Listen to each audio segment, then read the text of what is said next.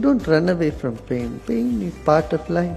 When you accept and move, you see the other side of it. Life is all bliss. Either you offer the pain to the divine, to the universe, or be a witness for it.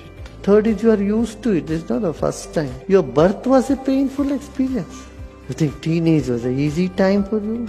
Teenage was also painful. Everything is painful. Love is painful. You love someone, it's painful. You get into love, it's painful. Get out of love, even more painful. You have to see past those. Then you see that there is another side. When we only think about ourselves, what about me, oh, I have pain, I have this and that. Come on, wake up. If you keep looking, focusing on it, you'll get depressed. There are a million things to do. Do what you can before we drop the body. That's it. Bring happiness, bring joy to your surroundings, to people, as much as you can. Don't have to make extra effort. You be relaxed. You be in wisdom.